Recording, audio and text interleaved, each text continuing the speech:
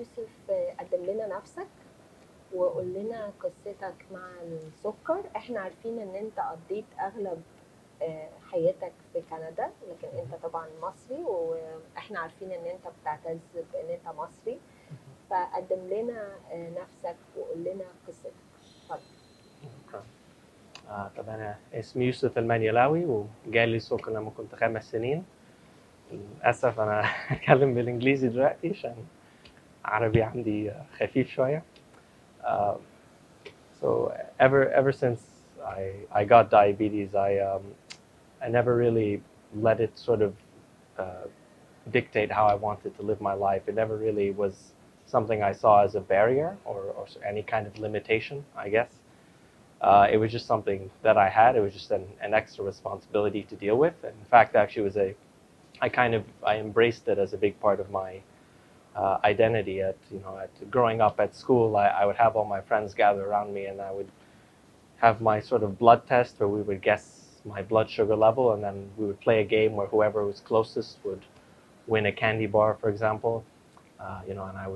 And we just made it. It was a sort of a fun game, and I was always outgoing. I was playing soccer and volleyball and hockey, and I never really let diabetes get in the way at all. And most recently, I just finally climbed Mount Kilimanjaro, which was a huge challenge for me, especially having to deal with my diabetes on the mountain. But I'm proud to say I did it without any major issue. So to everyone out there with diabetes, I just want to say don't let it be a barrier. Live your life how you want, and don't let other people think less of you because of it.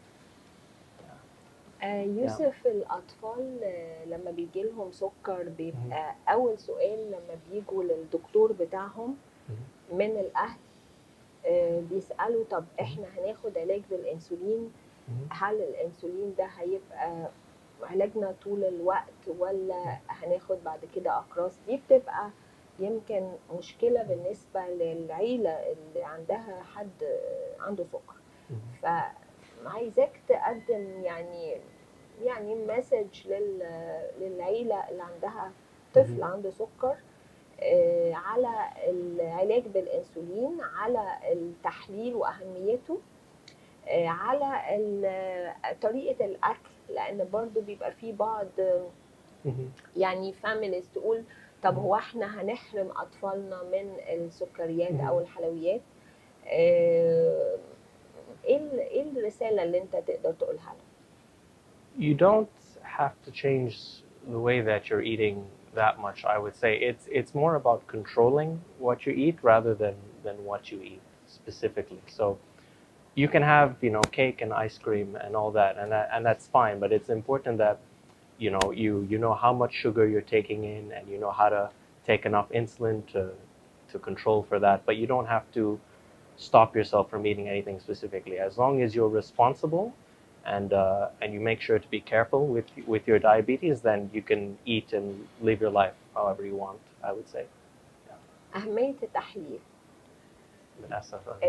البلاد جلوكوز analysis or self monitoring of blood glucose، يعني ان انت تنصح بايه الشباب والاطفال اللي عندهم سكر؟ هل يحللوا كتير او لا؟ لان دي برضو بتبقى نقطة مهمة قوي ان احنا نقول لهم ان هو لازم يحلل بشكل مستمر، عشان ده بيساعده ان هو يعمل كنترول على البلاد جلوكوز عنده.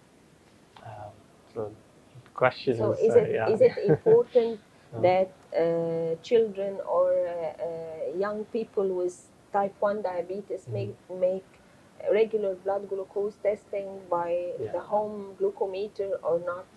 Is it important? I think it's important. Yeah, no, of course. Using the blood glucose testing regularly is very important. You have to always know what your sugar levels are, because if you let it get out of control, you might start feeling a bit sick, and it can affect your mood. It can affect your energy level. So it's always good to keep that under control. And as long as you keep it under control, again, it won't stop you from doing anything you want to do, whether that's sports or school or anything else. انت قلت ان انت لعبت رياضات كتير سبورتس، واخر تجربة ليك كانت قريب وانت طلعت على جبل كليمنجارو وانت يعني خصيت مصر بان انت تطلع مع علم مصر، وهنشوف الصور بعد الفيديو. وكمان خصيت الجمعيه عندنا، الجمعيه العربيه لدراسه امراض السكر والميتابوليزم، Arabic Association for the Study of Diabetes and Metabolism، ان انت اهديتها جزء من الرحله بتاعتك وتصورت بعلم مصر وبعلم الجمعيه. ايه التشالنجز اللي كانت في خلال الرحله بتاعتك، وايه اللي خلاك تعمل الرحله دي؟ لان طبعا دي حاجه كانت يعني يمكن مغامره، يعني it was a challenge. فايه الدافع ليك ان انت تعملها؟ وايه الاوبستكلز يعني او عوائق اللي حصلت مع الانسولين، مع جهاز التحليل؟ So the main reason that really motivated me originally to do it, honestly, I owe it to my dad. Actually, was the one who was pushing me, and he would tell me, you know, Yousef, this is something huge that you can do, and you know, you've lived your whole life, you haven't let your diabetes stop you, and this would, you know, be the ultimate proof that it's not a real barrier to accomplishing your dreams. So I really owe it to him more than anyone, I think, for challenging me to really take on Mount Kilimanjaro. And while I was on the mountain itself, the challenges that I faced with my diabetes specifically was because we had these really long, you know, we'd have these 8-hour hikes, and every so often we'd have to stop for these short breaks where we'd have to take a lot of sugar and carbs in order to keep our energy levels up. So my blood glucose would go down very quickly because of all the exercise, and go up again from all the sugar I was taking. And so I have this graph sort of my blood sugar level, and it almost looks like the mountain peaks themselves, just going up and down and up and down. And so trying to sort of keep it stable was definitely a big challenge, but it never became problematic enough that I ever had to, you know, stop or felt like giving up at all. I would say just finding the mental willpower just to hike was probably harder than keeping my sugar levels under control. الشباب المصري واليونج دايابيتكس اللي هم عندهم سكر، من الشباب ومن الأطفال اللي لسه طالعين، التجربة بتاعتك حبيت تديهم سبورت ان هم يقدروا يعيشوا حياتهم طبيعي، يقدروا يمارسوا رياضة بشكل طبيعي.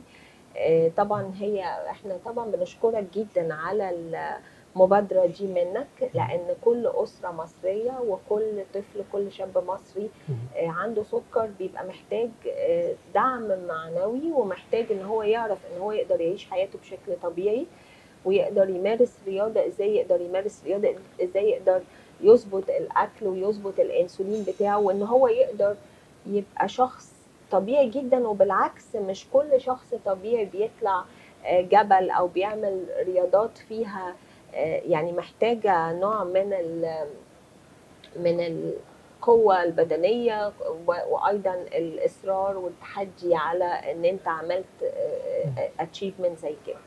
فإحنا طبعا بنشكرك، بنتمنى منك إن أنت يعني تعمل فيديوز كل ما تقدر تقدم فيها مسج للشباب المصري. انا عايزه اقول مش بس الشباب المصري اللي عنده دايابيتس، لا، ممكن يبقى شباب مصري عنده حاجات تانية، تشالنجز تانية، عنده تحديات في حياته، عنده نوع تاني من يعني هنقول اي مرض مصاحب هو عايش بيه.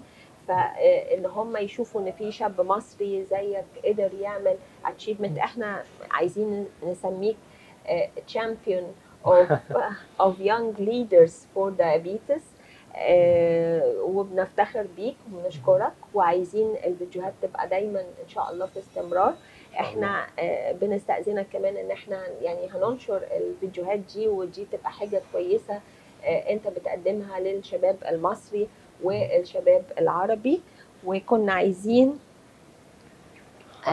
نقدم لك باسم زملائي في مجلس إدارة الجمعية، بنقدم لك الدرع بتاع الجمعية عشان بنقول لك ميرسي، وبنقول لك انت عملت حاجة كويسة للشباب المصري كله، فميرسي. واحنا ان شاء الله نشوفك قريب في مصر ونعمل معاك انترفيوز تانية ان شاء الله. ان شاء الله. ان شاء الله. ميرسي يا يوسف. الف شكر. ميرسي يا يوسف. ميرسي.